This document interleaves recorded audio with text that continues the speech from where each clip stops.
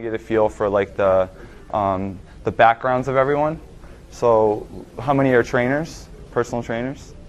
Any PTs or athletic trainers? Or I know there's a chiro in the building. So we're all looking at personal trainers. We train general population, athletes, stuff like that. We got California, and what we got? Everyone else from Calgary, so Canadian, East Coast, and you guys are trainers here, right? Nice. And what's that? Oh, Edmund. Okay, gotcha. Yeah, so I just it's nice because the presentation, which I'll go into a little bit more detail when we start filming and doing the editing and stuff, is going to be a lot more personal trainer based. I mean, I'm going to get a little bit into the rehab and kind of the geeky stuff, but the other three gentlemen that are presenting are going to get a lot more into the functional anatomy and stuff like that. But with me, it's going to be a little bit more of what I do as a coach and working with the athletes that we have at Cressy Performance. But yeah, welcome everyone to the Spine and Core and Health Training Seminar. I'll have to say, last night I got in and I was a little freaked out. It was 10 o'clock at night and it was still light outside. I felt like I needed to go outside and play some basketball or something to let out some energy. But I'm really happy to be here. Glad everyone is here on a Saturday. Just to give you a little bit of breakdown of what I'm going to be covering, it's kind of like a pretty massive topic to talk about spine and core training. Like I said, I'm going to be dealing more with stuff that we see at my facility, which is in Boston, and what we deal with as far as the general population people that come in, baseball players that come in, and just really from the assessment process as far as like kind of what we look for with people walking in the facility, because we really kind of pride ourselves on bridging the gap between the training world and the physical therapy world. Like we don't diagnose anything, we don't treat anything as far as what we do at Cressy Performance. We obviously have a pretty extensive network of PTs and chiros and rehab guys that we deal with. So, and it's not to say we don't get people that are banged up that come in, but we're certainly not diagnosing stuff and treating them and doing all that. So a lot of times people, when they come in, they've already been to the physical therapist, and they've already been to rehab, and we're just kind of taking over. So again, we're kind of bridging that gap between the PT world and what we do from a performance standpoint. Just to give you some shout outs for the presentation. You can't really talk about the spine. We're giving the first two guys a little kudos, Dr. Stuart McGill and Craig Liebenson, as well as my business partner Eric and the rest of the people on that. Like a lot of what is going to be talked about except for Optimus Prime, he really didn't have much to do with the training component side of things. But a lot of what I'm going to talk about today is some of the stuff that these guys have talked about previously and what I've learned from them, what I've expounded from them, and obviously Rick, Dean, and Jeff. Like most of you guys know the muscle imbalances, lower and upper body. So Rick was kind enough to ask me to participate in the upper body version last year, which was like my first foray into a fitness product, and I was very humbled that he asked me to take part in that. So, and then when he asked if we wanted to get together for an in-house, in-person seminar, I was like, right on, let's do it. And this is my first trip to Edmonton ever, but first time in Canada in probably over a decade. When I played ball in college, we had a couple games up in Ottawa and Kingston, but I've never been this far north or west for that matter. So first trip out here. And especially I want to say thank you to you for you to come in on a weekend when you could be making money and to make yourself better, which is going to make you more money, and not to mention make you better trainers and coaches in general. I mean, it's a big, huge kudos to you guys to come in on your off time just to come in and make yourselves better coaches and trainers. So some of you kind of know who I am, but for those who don't, just to give you kind of the brief history of my background and where I've come from, I actually have my degree in health education, so I was originally going to be a health teacher. I had my concentration in health wellness promotion, so my academic background dealt with that being a health teacher side of things. I did my student teaching, and then after that I actually had to do an internship in central New York at a fitness facility for corporate fitness, which is basically the employees work at this building. There was a gym there. I was in the gym to help them during their lunch breaks or after work and just kind of get them moving and get them a little bit of exercise. But I did that for 3 months, and I was like, okay, I could spend my life in a classroom dealing with the bureaucratic nonsense of parents and administration, or I could be in a gym. And I was like, it was kind of an easy choice to go in the gym side of things. So I got my CSCS back in 2006. And in central New York, there's not much going on. My hometown has literally no stoplights whatsoever, and the closest city is Syracuse, which isn't a huge city, but big enough to be called a city. And I was working as a personal trainer for about 3 years in various commercial gyms.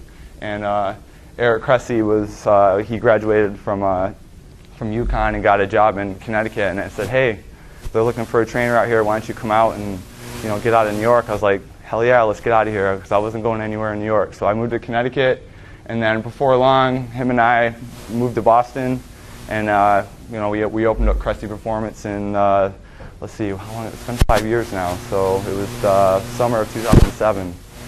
We started Cressy Performance in Hudson, Massachusetts, which is probably about 25 miles west of Boston. So close enough to say we're in Boston, but we're not quite in Boston. Has anyone ever been to Boston? Yep, Rob has. But you haven't come into the facility at all, have you? I don't know yet. Nice. So yeah, with Cressy Performance, you may or may not know, we deal with a lot of baseball players. I would say this past off season we had roughly 70 professional baseball players training with us. We have anywhere from all the way from high school to JV, varsity, college baseball players as well. But we also we deal with various sports too. Like, we're kind of known as the baseball guys, and that's our niche, and that's a good thing. We own that niche, but we definitely hockey, softball, tennis. I even had a fencer in one time, which is kind of cool. But we also deal with a lot of general population that come in. So we get a lot of the teenagers, the weekend warriors that come in, and that may or may not be beat up, or there's just people that take it a little bit more seriously. So our gym isn't the type of gym where people just walk in and say, hey, I want to be a member here and work out. That's not how it works. Like, they come in, they get assessed, they get a program written for them, and everyone works off an individualized program. So there's 4 coaches. We do the assessments, we write every program, and then we're kind of coaching them through that. So it's more of like I wouldn't say it's one-on-one training, although sometimes that does happen, but very rarely. But a lot of it's going to be more of like a group component, and more of like a semi-private training component with that. And but certainly I've got my name out there as far as Teen Nation, Livestrong, Men's Health. I've been blogging for a while, but my main cream is being a coach at the facility, and certainly I make a little bit of side income as far as doing the writing thing and all that. I do like lifting heavy things. We definitely pride ourselves at getting people strong at our facility. So as much as we like to think of ourselves as educated meatheads. We kind of do the corrective side of things and making people feel better. Because honestly, if you get people feeling better and moving better, they're going to be yours for life. There's a lot to be said about somebody coming in with lower back pain or knee pain or shoulder pain, and they've dealt with all these chiros and physical therapists. It's never gotten any better, but you get them better yourself, and they're yours for life. So we get a lot of that. And I say, this used to say cats, but since I now own a cat, I can't say that anymore, and I love my cat. So I put poodles in there instead. But that's just a little brief history of who I am and where I'm from. So I think I work at a pretty kick-ass facility and I get to wear sweatpants and t-shirts and listen to a lot of music all day, and throw stuff around, tell people to lift stuff, and it's kind of a cool thing. So that just gives you a little brief background of where I am and where I'm from. So as far as today, the outline, the overview, and stuff you're going to learn, obviously with the title of the seminar of core and back health, we're going to be managing general back pain from assessment to some levels of badassery. And just so we know, that is not, wearing your collar up like that is not badass at all. So with the assessment stuff, like me personally, there is a set system of assessment that we go through at Cressy Performance. I'm going to briefly go through that, but I'm also going to briefly talk about, okay, if I know somebody's coming in with lower back stuff or back stuff in general, what we do, and then taking them from that to the progressions. And it's weird because the way this seminar is set up as far as today and tomorrow is a little backwards because I'm dealing more with the performance side of things, where normally you kind of deal like, hey, we have a rehab person, this is how we're going to get them better, ground-based stuff, and moving them into the performance component. But because I'm not going to be here tomorrow, it's like, okay, Tony, you're going first. So it's going to be a little bit backwards. I mean, I am going to get a little bit into the assessment, but a lot of what I'm going to be talking about is going to be from the performance side of things. Obviously, I want to give you an inside look of what we do at the facility as far as how we approach spine and core training. Going to talk about a lot of exercise progressions. I think there's nothing worse than listening to somebody talk for 1 hour, let alone 4, without having a bunch of videos and getting people hands-on and showing them the stuff that we do. So there's going to be a lot of exercise progressions. I'm going to talk a little bit about the importance of breathing patterns, which is something that maybe the last year, maybe 2, I would say in the last year definitely, that we've kind of grown into as a facility, like really trying to look more into the breathing patterns and how much of a key role that plays with isolative core training and how we integrate that with the more dynamic stuff that we do in the weight room. And the isolative integrative core stability. A lot of that's going to be coming off of Mike Robinson's Complete Core Fitness, which if you haven't watched that, excellent resource. There's really no other better way I could have put it. I can't be like, oh, I'm going to talk about inner core, outer core. That is like the perfect title of how we go about separating the inner core and the outer core and how we combine them together in terms of improving performance. So we're going to be talking a lot about that. We're going to realize that people aren't always these delicate flowers. We need to get people a training effect. We can't, people walk in hurt, I understand that, but you can train around anything. We've had people in our facility that have been in back braces, we've had them in a leg cast, you still have another leg, an upper body, and a core we can train. So we can't, trainers often get in the mindset of someone's hurt, we're going to get super corrective, we're going to spend a week working on their ankle mobility. You got to train people. We got to get them a training effect. And I think a lot of what I'm going to discuss about today is going to definitely delve into that. And of course we're going to talk about a little bit of squats and deadlifts. I can't talk for that long without at least talking about some cool stuff. And this is just going to be a massive brain dump. When I was writing this thing, I was like, I have so many things I want to say. I have such a limited time to say it. So I'm just going to throw them out at you. So if it's a little ADD-ish, I apologize. But I'm definitely going to be, I might say something in 4 slides. Oh, I forgot to say this. And then, so it's just going to be a massive, massive brain dump. But hopefully it'll be a somewhat coherent manner. And next slide. There we go. For some reason, that one was giving me problems in the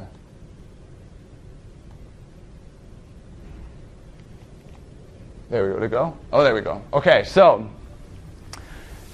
when I talk, I tend to use terminology that I think is unique to me, so I just want to make sure that we clear the air as far as anything that I say. So when I say something is baller, it has nothing to do with basketball. It's okay, it's just something that's really badass and I think is awesome. So there's going to be a couple slides in about a minute or two where I'm going to say something's really baller, so it has nothing to do with basketball. So swole is just a little slang for someone putting on some muscle. Bro science, we have a kid here that weighs maybe 140 pounds that has every supplement known to man. There's with bro science, people talk about fat burning zone and toning muscle, lengthening a muscle, which you can't do. Lower back injuries, are they really lower back issues? Is a lower back injury an actual lower back issue? What do we think? Not necessarily. I mean, certainly that's where treatment might be made, but it could be something going on up in the neck. It could be something going on with the, ankle mobility. It could be a lot of things come into play. So I try to steer clear of the bro science stuff and try to take a little bit more of a real approach to everything. And stuff that makes me want to swallow. When I say I want to swallow a live grenade, that means that's pretty dumb. That's just not useful at all and mildly irritating. So in case I talk about any of that, that's what that means. So, but before we start, I also want to talk about, again, you're here to get educated. So, and anything, I know when I started off in this industry, I thought I knew everything coming out of school. I know how to train people, I know functional anatomy, insertions, origins. I really didn't learn anything until I was outside of school and I started reading stuff on my own, going to seminars, going to conferences. So again, this is an ode to you guys that you're here. Does everyone know who Thomas Plummer is? He is essentially the godfather of the industry as far as setting up your own facility, and stuff like that. So anyone who's ever interested in, now I'm assuming most of the guys here are in a commercial gym setting. Yes, no, I know Rob has his own, but if any of you are ever interested in, say, at some point I want to own my own gym, and how do I go about doing that, that's the guy you read. You know, he has about 2 or 3 books out that talks about, and a lot of how we design our facility is off of what Thomas Plummer has written about. I've seen him, if you ever seen him speak, I don't know if Rob, you've seen him speak. That man he's a great public speaker, but he does not hold back. Like, he has the mouth of a sailor when he speaks, and it's awesome because he keeps it real, and he'll just call BS on people. And but I think, you know, he knows his stuff. So anyone ever interested in learning more about the fitness industry and how to become more of a business person and stuff like that, it's like, he would be your man. And he's always telling people, you know, the only way you're going to get better is by educating yourself. So again, this is, you know, the fact that you guys are here is kind of a big deal. So I like to give people, show slides of some cool stuff that goes on at the facility as far as videos, just to kind of give an idea of like the general feel or what the atmosphere is like. So this is Antoine, who did play in the CFL actually. Him hitting 345, but this is probably about 3 years ago, but it's such an awesome video that it kind of gives you an idea of what the atmosphere is like. Just his reaction is the coolest part.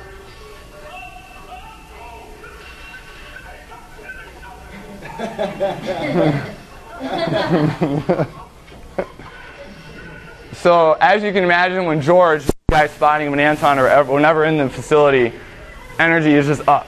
Like, you got the high school kids there watching, he's banging his head against the wall, coming back. So yeah, Antoine, and those two were both local college football guys in Boston.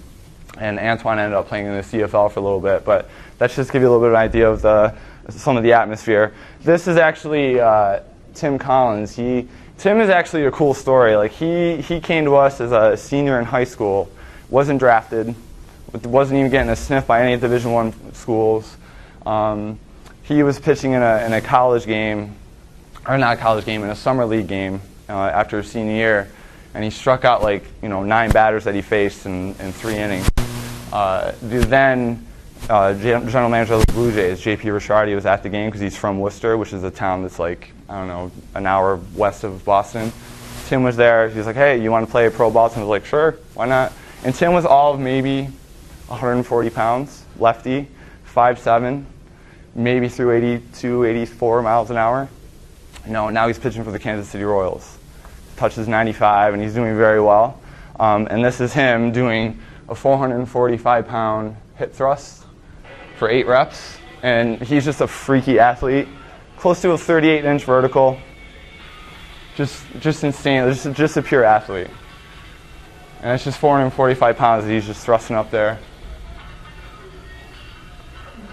And these are baseball guys. I mean, baseball, we're kind of changing the paradigm, but baseball is kind of known as like, okay, don't lift weights, they'll make you big and bulky, you're not going to get, you're not going to improve your velocity. And that's not the case at all. We have plenty of guys that come into the facility who will put on 15, 20 pounds and maintain their mobility, maintain their flexibility, move better. And Tim is, he's been training with us for 5 off seasons now. He's with his 2nd season with the Kansas City Royals. He's a middle reliever for them, but he's just a freaky athlete, and that's just to give you a little sample of that. This next one is one of our high school softball players. That's 345-pound hip thrust. I think I put this video on my blog once, and there was a strength coach in Japan. I showed my athletes this just to prove a point that, because they couldn't do they were bitching about 135, and I put this on there, and he showed that to them, and she's done up to 405. And you notice with the hip thrust how she's actually finishing. Like, I see so many videos on YouTube where people 405 hip thrust, and they're not even getting their hips up all the way. There's no pause. It's just up, down, up, down, up, down. And Becca's been training with us, I think, since she was 13, 14. And she's doing very well with softball. I mean, we have plenty. We have a women's group that come to the facility twice a week. We have quite a few softball players that come, but Becca is one of our rock stars. Like, we actually, there was one case where one of our college kids was pushing the prowler, and she was like, "Hey, can I jump in?" And he was like, "Oh, let me take some weight off." She slapped on another 50 pounds and just cruised. It was awesome. So she was like, oh, well, Becca. I mean, she works her tail off, and she's actually one of our softball players. And then next one, so this is Whitney. This is one of our minor league guys' wives. It's funny because like in the minor league, I mean, not many. For a minor league guy to get to train in Boston in the winter, it's kind of a unique situation when they could be going to Florida, they could be going to Arizona. You know, the atmosphere that we've, and the camaraderie that we've developed there, you know, a lot of the wives will come up too, and they end up training at the facility as well. And this is actually Whitney. I think this is another one I put on my blog. And this is her doing a one-handed chin-up. She would come in, she's training right along 10, 12, 20 minor league guys at the same time, and they're looking at her with their jaws to the floor like, how is this happening? You know, she's doing deadlifts, she's doing squats, she's doing that. I mean, to her credit, she was a gymnast back in the day, so she has very good relative strength. But, I mean, that's still kind of cool, you know, and that's pretty impressive nonetheless. I think there might be another one. Yeah. This is high def. So this is actually one of our, Chad Rogers. He was a third-round pick for the Braves. And it's a 225-pound reverse lunge. But the coolest thing about this video, and it's not even the fact that he's doing that, because, I mean, it is cool, but in the background, we got, I forget we have, that's Dee Dee Griesbauer. She won Ironman Brazil 3 years ago. She's probably top 10 in the world as far as triathlons. And then this guy, which you can't see, just a regular guy, like, he's one of the guys that literally moves like a ham sandwich. Like, he's lower back pain, shoulder hurts, whatever. And this, you got pro athlete, regular guy. I mean, you got 14-year-old kids training around guys in the big leagues. So, again, it's just a unique atmosphere as far as what we provide. And this is just to provide a little bit insight of, like, what it looks like. Oh, we got one more. And this is my girlfriend, who's now a doctor, pushing the prowler. So I threw that in there last night, because I did actually a presentation back in March where I had a video of her, or a picture of her deadlifting, one of her old colleagues. So like, oh, we had a picture of you deadlifting. I was like, it was a picture and I couldn't find it, but I found that and had to throw that in there instead. But that's Lisa pushing the prowler. And again, there's just, I think that was during one of our Thanksgiving morning lifts where it's nothing but people arriving at 7 o'clock in the morning on Thanksgiving morning, and like 40 people show up and we all get a lift in right before we go gorge ourselves with food. But again, it's just like regular people going in there along with the pro guys.